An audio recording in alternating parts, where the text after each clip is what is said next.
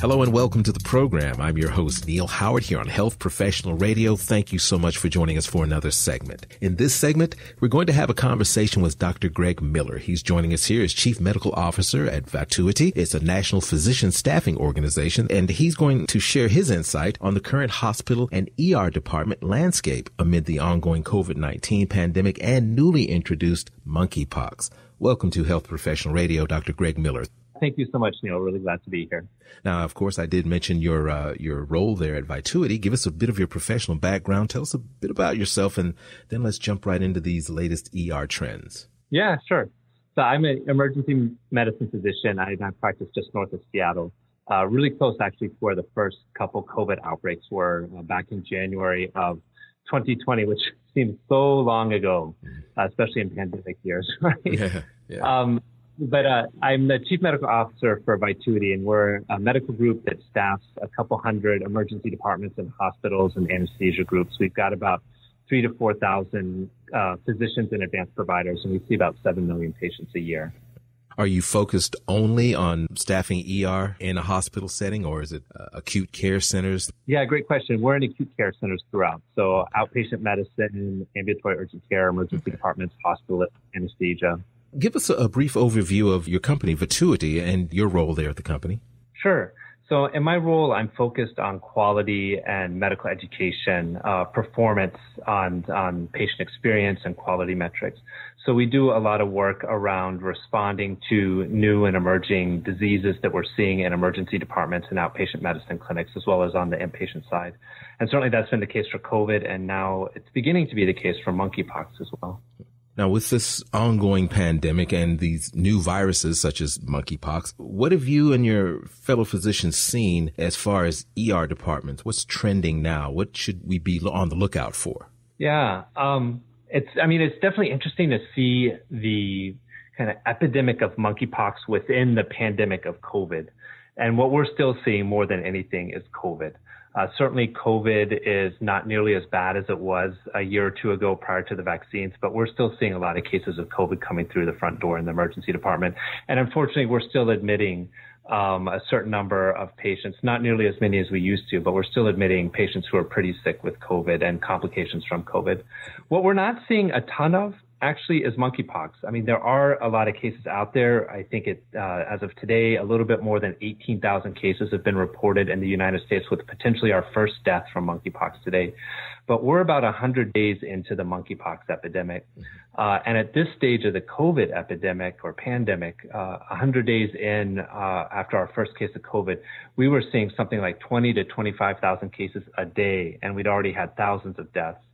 So despite the fact that, there certainly is a lot of very legitimate concern around this new monkeypox virus and its spread, the scope and the scale of this is not nearly what it was with COVID. So you're not seeing the panic, the fear of just going to the ER, even if it is an emergency, that we were seeing in the early days of COVID? You're not seeing that? No, we're not. And that's a great question. During COVID, our volumes dropped 40%. Patients were staying home with heart attacks. Patients were staying home with strokes. And fortunately now our ED volumes seem to be back. We're definitely seeing the same number of patients, if not more, coming through the front door right now. With the overworking of staff during the early days of the pandemic and even now, are you seeing a little bit of stress relief among staff who are, it doesn't matter whether we have a pandemic or not, they still have to be there on the front line? I think the fear is gone. I think that panic, that dread that we all had of showing up to work in 2020 and knowing that you might take home a virus and infect your family, and potentially you might die, your loved one might die because of something you brought home from work, right? Mm-hmm. That panic that we had certainly is not there anymore after the vaccines. And I don't think there's a similar concern around monkeypox. I think monkeypox is something that we feel comfortable managing. Contact precautions, maybe a face mask, or the CDC definitely recommends a face mask. We feel like we can manage this. And if we do get monkeypox, there's not that same sense of dread. So far, there's only been potentially one death in the United States from monkeypox, and somebody who's been reported to be severely immunocompromised. So if you're a healthy individual, the concerns about taking monkeypox home and getting really sick yourself or transmitting it on to a loved one is certainly much lower. Has this attitude changed on its own, or have companies such as Vituity and others been instrumental in relieving some of or addressing some of the morale, some of the burnout issues that we saw early on? Yeah, it's a great question. A lot of healthcare organizations have really put a lot of effort and resources into improving morale and improving burnout. And there have been some positive strides, but that said, right now, what people are facing on the front line is a real staffing crisis. A lot of individuals have retired maybe a few years early. A lot of individuals who are kind of on the fence about their job have since moved beyond acute care, have moved out of the hospital and into more primary care, home-based care, school-based care.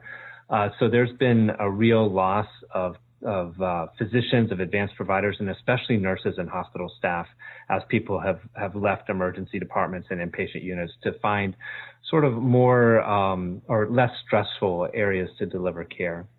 So that's what's really driving, I think, the burnout and low morale right now in healthcare is the fact that the people who are still showing up to work, and there are some really remarkable individuals, some amazing nurses, some amazing techs and frontline healthcare workers who are still showing up day after day, after night, weekend after weekend, showing up to their shifts. But the shifts are down 20%, 30% in terms of staffing, when the patient volumes are right back to where they used to be. So it's been some tough times for the frontline staff. And if there's any frontline healthcare workers out there listening to this show, I just want to say thank you for your dedication and for continuing to show up to work, because what you do makes a difference. Are patients more knowledgeable, in your opinion, than they were prior to the pandemic? And that's a great point. I think in the past, prior to the pandemic, I think the ER was sort of just kind of the front door to the healthcare system for a lot of people. And after the pandemic, some individuals are being much more thoughtful about where they select their care. Some of that's driven by the pandemic. Some of that's driven by increasing news about the cost of care and the burden, the financial burden of seeking healthcare in the United States.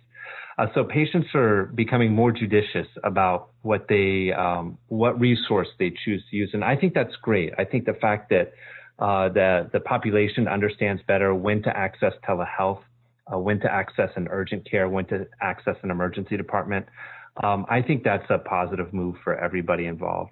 I really appreciate just all the hard work and the dedication that our frontline staff has given. It's been amazing and really inspiring to see the nurses and the docs and the advanced providers who are there when I go in on shift. And I know that's happening over and over and over throughout all of our emergency departments and hospitals. And want to say thank you to the frontline staff that are providing and continuing to provide great care to all of our patients. Greg, give us a website where we can learn more about Vituity. Yeah, www.vituity.com. And that's VITUITY.com, correct? You got it. Greg, I appreciate you joining us here on Health Professional Radio. Thank you so much for your time. Yeah, thank you for having me, Neil. It's great talking to you. You've been listening to Health Professional Radio. I'm your host, Neil Howard, in conversation with Dr. Gregg Miller. Audio copies of this program are available at hpr.fm and healthprofessionalradio.com.au. You can also subscribe to the podcast on iTunes. Listen in, download it, SoundCloud, and be sure to subscribe to our YouTube channel at youtube.com Health Professional Radio.